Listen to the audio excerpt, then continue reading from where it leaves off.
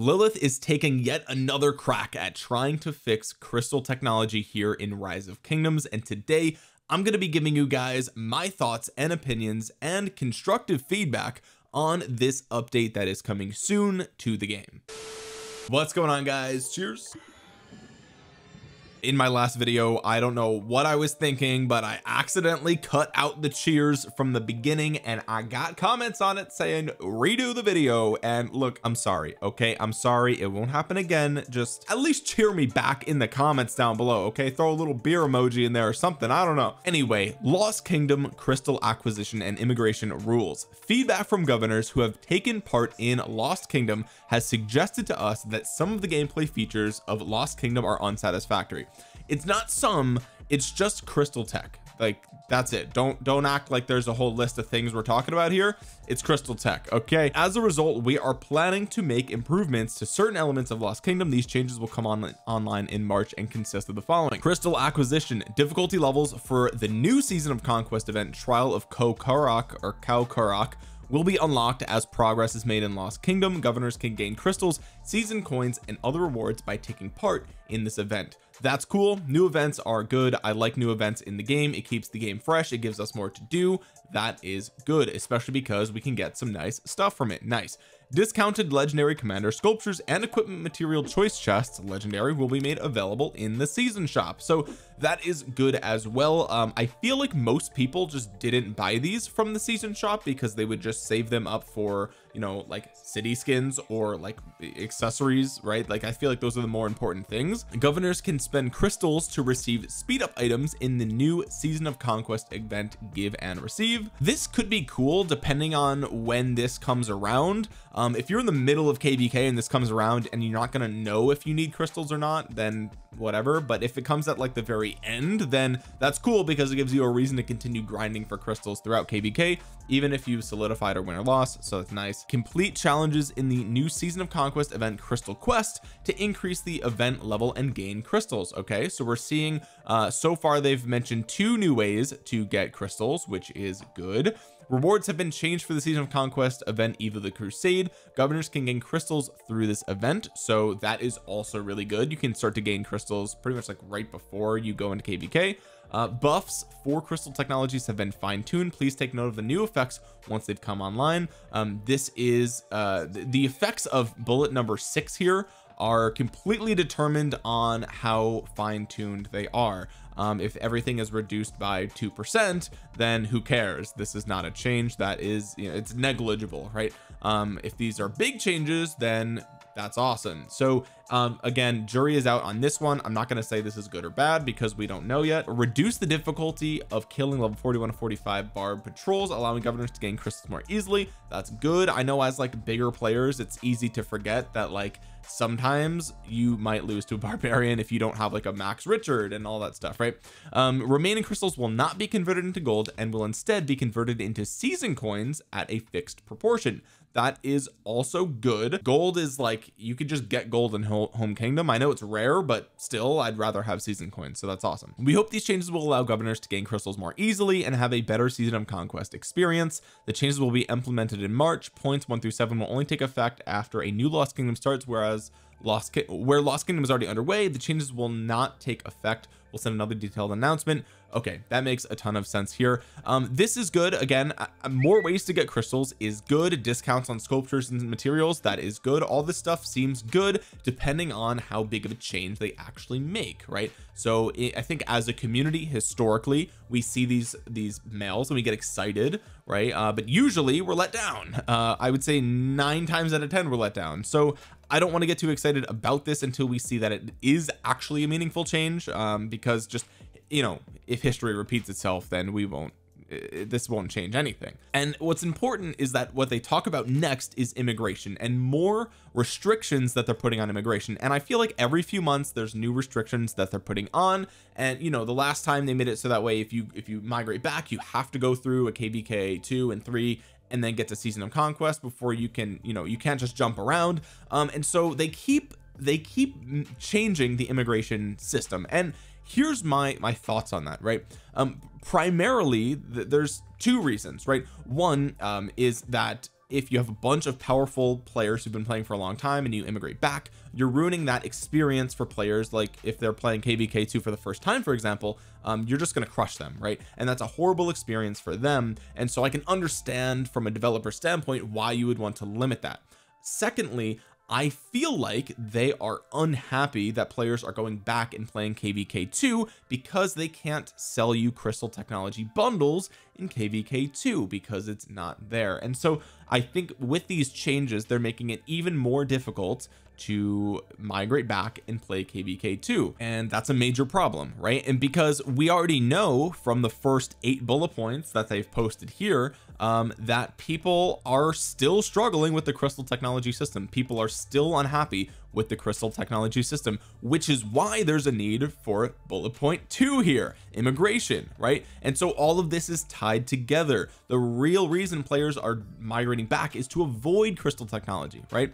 So what we have here is a system where, okay, it's like Lilith baked a beautiful chocolate cake. It's a delicious, just the best chocolate cake you could have imagined with the materials that they had, and they called it KVK, and everyone loves the cake and everyone's coming back for more and more and more. And Lilith is saying, well, how do we make it better? And then they just take a bunch of warm hot chili filled with beans and meat, and they pour it on top of the cake, and they were like, look, we added something new, it's called crystal technology. And everyone's just looking at it like, wait a minute, you just fucked up the whole cake. And they're like, well, what do you mean?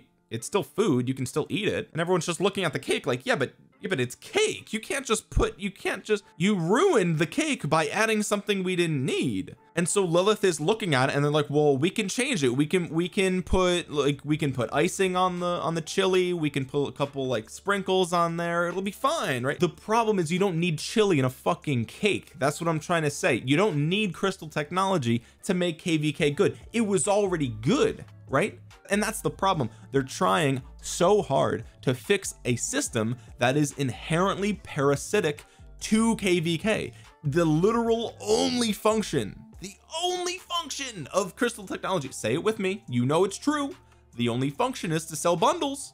That's what it is. Let's be real, okay?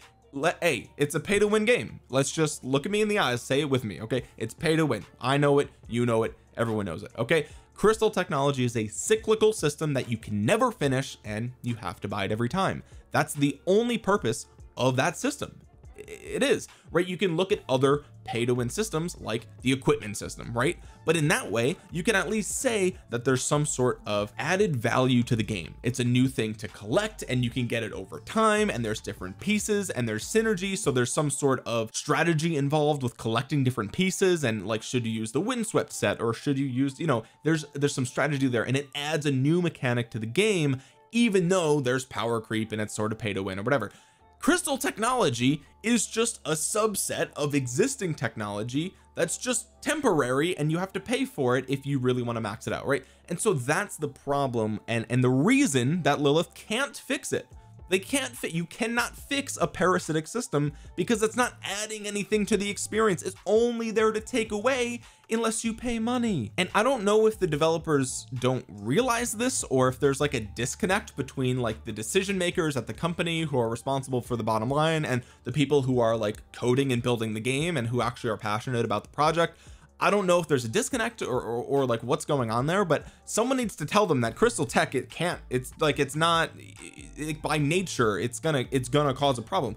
Whether it's a small problem or a big problem, you can do whatever you want to try and fix it. It's just gonna be a parasite. That's the best you can do, is a small parasite, which is really not a great goal to have for your end game experience. But I digress. Okay, I digress. I feel like that should be obvious to whoever is responsible. Let's talk about immigration rules. Okay, we've discovered that a number of governors have been using the immigration feature to return to new kingdoms during Season of Conquest. The number of governors doing this is quite large because they listen, they don't like your system. It's not like rocket science. Okay, you could literally solve this problem by just taking KVK2, copy, paste it into Season of Conquest, straight up.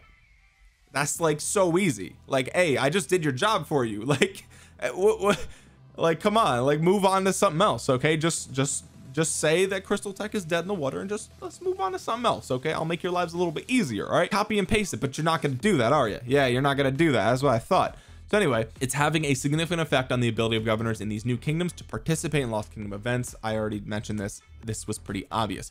We'll be redefining immigration and changing specific immigration rules. These changes are significant and large in scope. So we'd be dividing migration into 3 types. So there's cross season immigration, there's same season immigration, and then there's same region immigration. Cross season is when you just go back to an earlier version of KVK. Same season is just if you're both in Season of Conquest, you just migrate to Season of Conquest or KVK2 to KVK2, etc. Same region looks like it's just within your own continent, right? The kingdoms that are around you. So that makes sense as well. Basically, what's important here is they're saying that if you're migrating back to a KVK 2 or 3, kingdoms in those seasons will be able to receive a maximum of 30 migrating characters per season. So if you are a brand new kingdom, you're going into KVK 2, the most number of players you can get is 30. So that's like one small alliance. That's pretty much it. So again, it's just fewer players are going to be able to migrate back to a KVK2, at least not in a large group. And this is just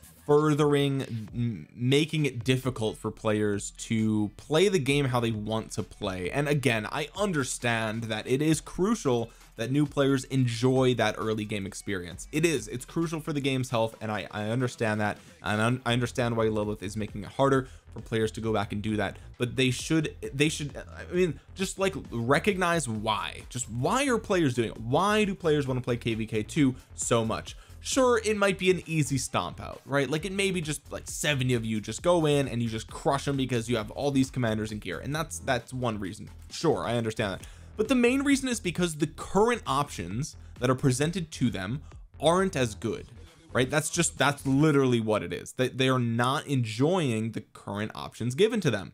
They don't like Season of Conquest KVKs, so they don't play them. And again, you could remedy this problem entirely by just copying KVK2 and adding it as a Season of Conquest choice without the KVK tech, and watch how many kingdoms pick it.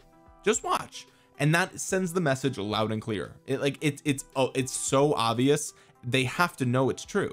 And so I'm forced to believe that the only reason that that's not the case is because they want to sell Crystal Tech bundles. And look, hey, I get it. Okay, it's a business, it's a company, whatever. I just feel like there's already enough pay to win mechanics in the game, but I don't know, like it is what it is. I think there needs to be a balance struck between free to play and pay to win. I think Crystal Tech exceeds that line. I'm not responsible for drawing that line, so I'm just some dude giving you my opinion. But I just think that unless these 7 bullet points are dramatic and drastic in nature, this is going to overall be probably a negative, like a net negative, right? It's just like, if these aren't big changes, then all we've really gained from this is a limit on large group migration, which is not really good for the end game players. So we'll have to wait and see. Hopefully all these changes are big and good, and like this is a step in the right direction, and that would be awesome, and I would be happy about that, like legitimately. Full disclosure, I've been playing way more Infinity Kingdom the last like week or two, like way more. I've barely been logging into ROK lately, just because it's been I don't know, like I need like a little bit of a break. That's all. Okay, I'm not quitting the game. I'm literally in KVK right now, so we're good. Okay, we're Gucci, we're playing the game. But straight up, like it's you know, the game has just been moving in a really in a direction that is just difficult for me to enjoy, no matter what angle I tackle it from. It's just, ooh, like every update's just like, that's fucking horrible. Why? So again, hopefully this is good. All this stuff on paper looks great. It's just, hopefully it actually makes a difference, and then we'll see.